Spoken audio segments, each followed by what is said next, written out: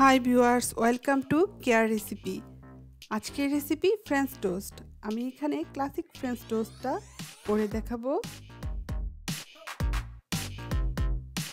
এটা আপনারা বাসায় খুব সহজেই তৈরি করে নিতে পারেন। চলুন তাহলে দেখে নেই কিভাবে বাসায় তৈরি করব। প্রথমে মিক্সচার তৈরি করব টোস্টের জন্য। আমি একটি বাটি নিয়ে নিয়েছি, এর মধ্যে অ্যাড করে দিচ্ছি দুটো ডিম মাঝারি সাইজের। এখন আমি এই ডিমের সাথে অ্যাড করে নেব 1/4 কাপ পরিমাণ দুধ। এখন আমি অ্যাড করে দিব 1 টিস্পুন পরিমাণ সুগার। সুগারটা আপনারা আপনাদের স্বাদ মতো ইউজ করবেন। আর অ্যাড করছি 1 টিস্পুন পরিমাণ সিনামন পাউডার। এখন আমি অ্যাড করে দিব 1 টিস্পুন পরিমাণ ভ্যানিলা এক্সট্রাক্ট, এটা ফ্লেভারের জন্য। এখন আমি মিক্সচার তৈরি করব। একটা হ্যান্ড মিক্সের সাহায্যে এটাকে ভালো করে মিক্স করে নিচ্ছি। 2-3 মিনিট মিক্স করার পরেই আমার মিক্সচারটা রেডি হয়ে গিয়েছে।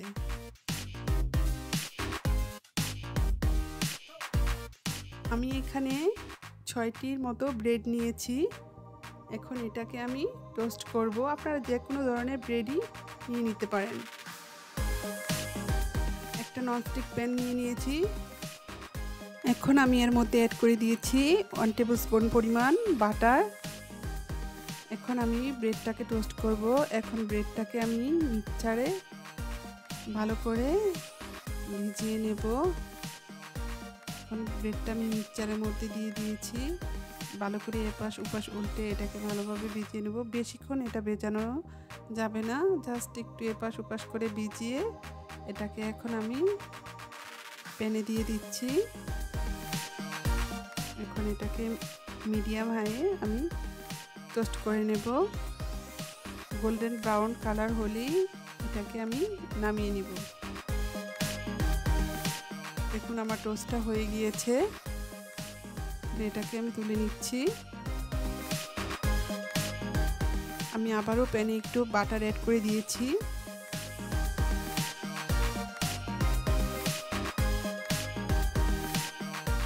এখন আমি আরও এক পিস ব্রেড মিক্সচারে ডুবিয়ে নিয়ে এটাকে টোস্ট করে নিচ্ছি।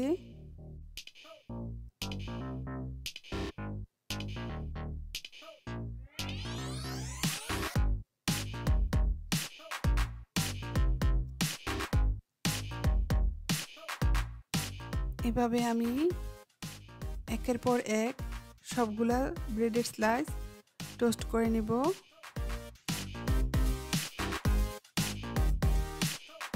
আমার টোস্ট প্রায় শেষের দিকে।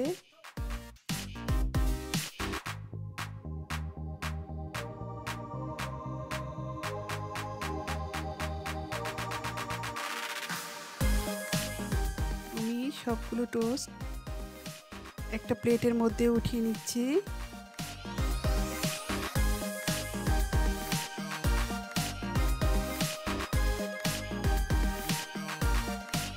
সবগুলো টোস্ট রেডি হয়ে গিয়েছে। এখন আমি এটার মধ্যে পাউডার সুগার দিয়ে এটাকে সার্ভ করে দিব। আমার চ্যানেলটি যারা এখনও সাবস্ক্রাইব করেননি তারা অবশ্যই আমার চ্যানেলটি সাবস্ক্রাইব করে ফেলুন। আরও নতুন নতুন রেসিপি পেতে হলে এখনই চ্যানেলটি প্লিজ সাবস্ক্রাইব করুন। আর সবাই ভালো থাকবেন। আর আমার ভিডিওতে কোনো ভুল ত্রুটি হলে সেটা অবশ্যই ক্ষমা সুন্দর দৃষ্টিতে দেখবেন এবং আমার ভিডিওতে লাইক কমেন্ট শেয়ার করুন। সবাই ভালো থাকবেন। ভিডিওটি দেখার জন্য ধন্যবাদ। আল্লাহ হাফেজ।